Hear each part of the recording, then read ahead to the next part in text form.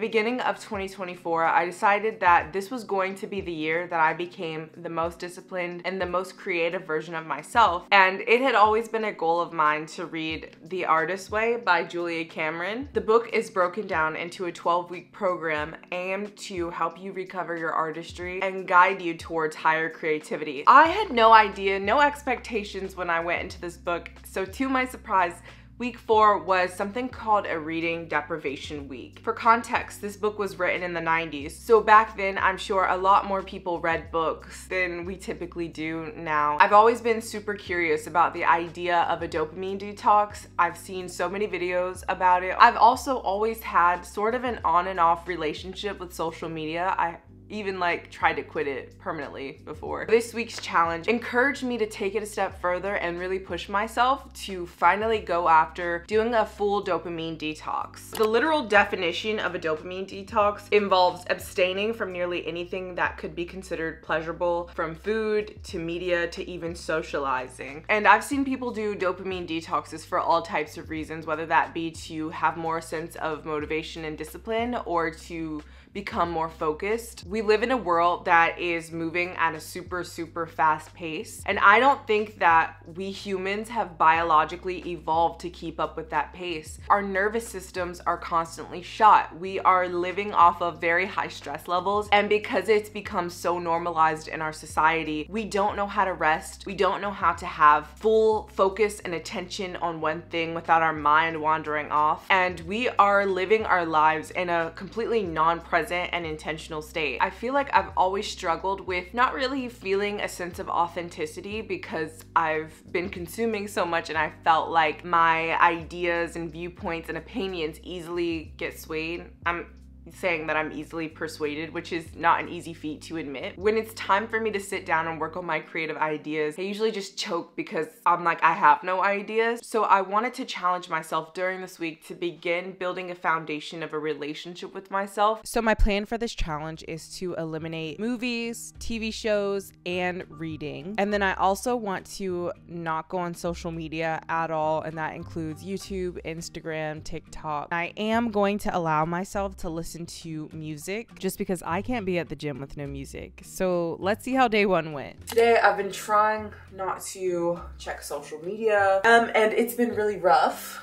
honestly, because I feel like I'm just not used to being with myself for this long. I never really experienced true solitude. I don't know, it's just a little scary because I'm sitting with my thoughts when I'm consuming, my brain is silent and I'm like, what are my ideas? And I've stopped consuming today, and now I'm just my thoughts are reeling, but it's almost like I can't control them. I can't really sort out through the muck. I'm just going with the process and hoping that as this challenge goes on, I'll be able to sort through my thoughts. I'll be able to get what I want out of this experiment, which is to be able to create more and to really understand my own inner voice. And it honestly feels really weird trying to figure out what to do with my time because I don't necessarily feel like I have anything to work on per se right now creatively. I spent the rest of day 1 at home with honestly a lot of anxious thoughts. I felt like I didn't know how to rest. I felt overly perfectionistic. I just didn't know how to exist without my phone. I'm so used to getting inspired from other people's content or other people's work that I didn't know how to do that on my own. I realized that I spend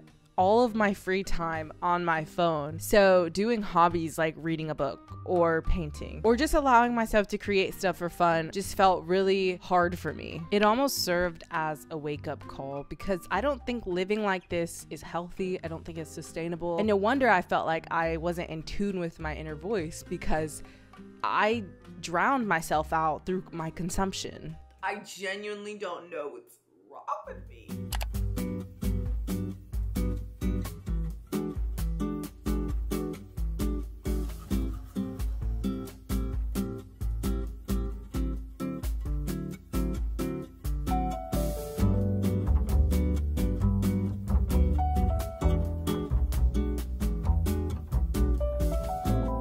I went to the gym this morning and it was a cardio and core day, and normally on those days I'm just on the treadmills, so I'll either listen to a podcast or watch a YouTube video, and today I was like, well, shit, like, what do I do? Do I just stare at these TVs with the news? So part of this regimen is that I can listen to music. So I was like, why don't I listen to a full album? So I don't have to really worry about the music and I can just intentionally consume. I looked up the 50 greatest albums of all time and screenshotted the list. And so today I listened to Jay-Z, The Blueprint. Usually I feel like listening to music is a passive activity where you just put it on in the background and you might like sing along to songs you really like, but it's not like you're listening. And because I didn't really even like the album that much, I forced myself to continue listening because I was like, well, if I'm gonna consume something, I have to consume things I also don't like because that will make me a better artist and give me more of a perspective. I tried to wean myself off of consuming so much yesterday, and if I'm being honest, I felt so much rage. I journaled 8 pages, which never happens for me. That it's like, I don't know, I feel like I'm just existing and not creating enough, and I can't like find the ideas because I usually get a lot of creative ideas from outside inspiration. And so this detox is asking me to find and source the inspiration within and really just develop my own creative voice. It's hard because I feel like I've never been put in that position to really like figure out what I want to make and what speaks to me and how I'm going to do it without any help, any external validation, any outside inspiration. It's difficult and it makes me mad that I'm not already perfect. That's what came up for me yesterday. Felt a lot of rage. So we shall see how the day progresses. I decided I'm going to make this a little bit easier on myself by going to a cafe to work on stuff during the day. I'm gonna do some creative activities to just get my creative mind going.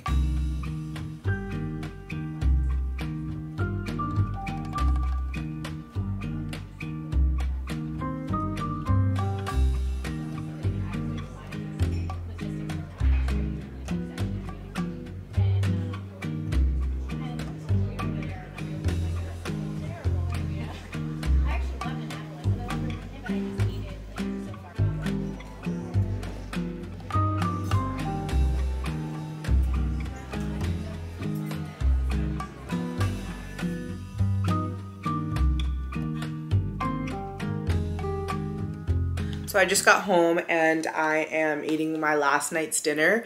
I had a really productive work session and I actually got into flow state and I wasn't expecting it. While I was there though, I kept feeling like this urge to pick up my phone and go on Instagram. I also kept finding myself trying to justify why I should be able to watch a movie or why I should be able to click on a YouTube video. I don't know. I think being out in public around people definitely helped.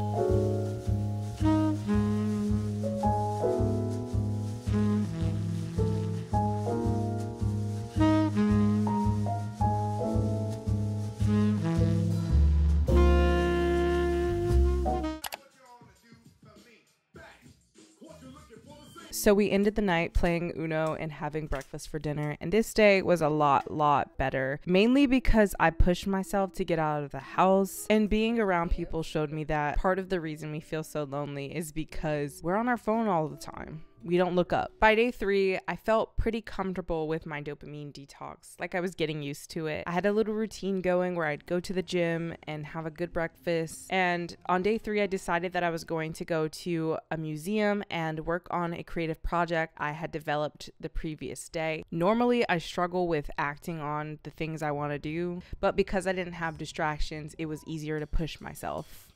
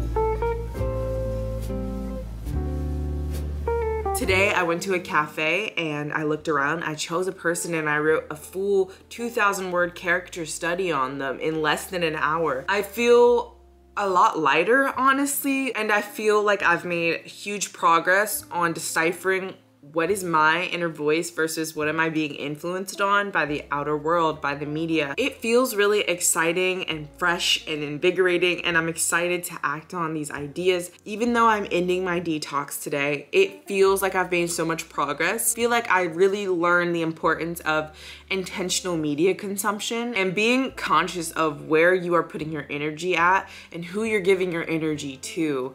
And I feel really inspired now to go through my social media, go through my YouTube, and get rid of people that I don't resonate with. And I definitely want to implement more days where I am just not on my phone, where I am not consuming anything. I feel like this has to be like a one-day weekly thing. On day one of the detox, I felt so incredibly angry.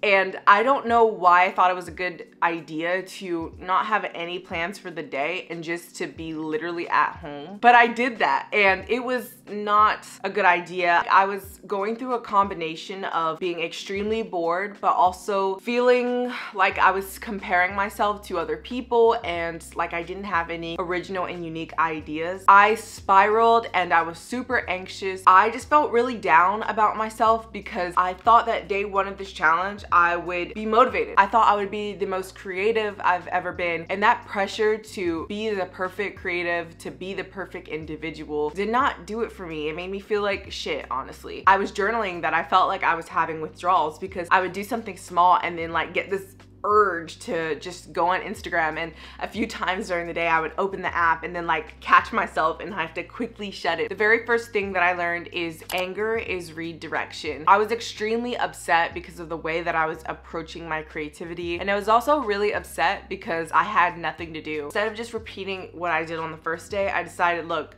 day two, I need to get out of the house. I need to do things differently so that I can yield better results. Let's say I'm hanging around somebody and I leave that interaction and I just feel angry and not good. That anger is showing me something. It's showing me that I need to create a boundary, or it's showing me that I need to change my path. Another thing I learned is that sometimes you just have to go through those emotions and you have to accept it. I was doing something that was good for me, and at first you're gonna feel really uncomfortable, but you have to be okay with the discomfort, because when you do feel uncomfortable, you are growing, you are making progress. And so even though I didn't feel like that on day one and I was like fully prepared to start over it from day one again on day two, I didn't do that, and I allowed myself to realize that that anger was so necessary into moving into a better space, but also in learning a lot about who I am. What I expected from this challenge was to learn the positive things about who I am, but learning the insecurities that I have, learning the things that are going to hold me back, make me a better person. On day two, I found myself more open to the possibility of trying new hobbies and working on my creative pursuits. Throughout this detox, I really got more into writing, and I'm so impressed with myself because I would struggle to write more than one page every day in my journal, and then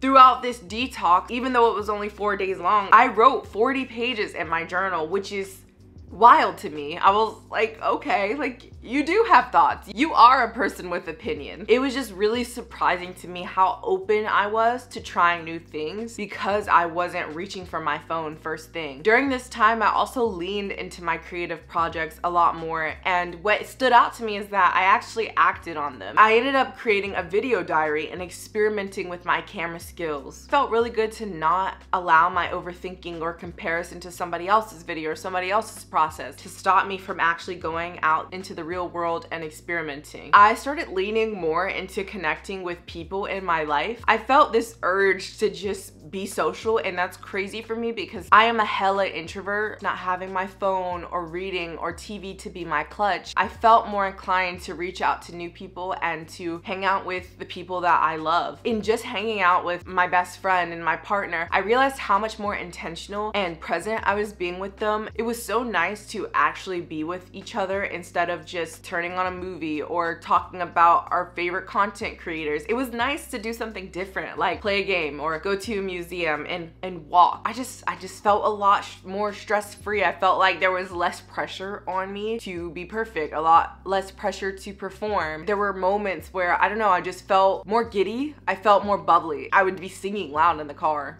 with like a lint roller as my microphone, or I'd just be like walking down the street and dancing. I'm not gonna say that's all because of just the detox. It's also a combination of just who I am, of course, and my personality and the things I'm interested in. This detox made me appreciate art and social media a lot more. I feel like having the ability to consume art and social media is sort of a privilege we take for granted. And of course, I agree that there are negative drawbacks with social media and excess consumption, period. Anything in excess is bad for you. It doesn't matter what it is. Social media is such a meaningful and powerful tool for connection and personal understanding. There are so many things I would not know about myself had I not been on social media. I grew up on the internet, so as long as I can remember, I was finding community through social media. A lot of the times, that's the only community that I had. And because music was the only type of media that I could consume over the detox, I really leaned into being intentional with my music consumption. And I did this thing where I looked up the 500 greatest albums of all time, and I found an amazing playlist on Spotify. And I started from the beginning and just started to listen to music. And it felt like I really understood and saw the artistry, when usually like that's not a thing for me in music. I just put it on in the background. And I realized that art is so necessary to building a beautiful and profound life. Throughout the entire detox, I was writing in my journal about how I just had a craving for words and for cinematic, good, juicy, deep, philosophical movies. And again, it comes back to this realization that I had that I need to be more appreciative of the amazing art around me. It is a privilege to watch or read or listen to something that can change your perspective, that can give you new perspective. It is a privilege to be able to have art that can conceptualize the way you're feeling and give you the language to express it. This detox not only made me want to be a better and more intentional creative, but it also made me want to be a lot more intentional and appreciative of the media that I get to consume. So if you've been looking for a sign to do a dopamine detox, this is your sign. It will work wonders for your mental health. Anyways, thank you guys so much for watching. I'll see you next time.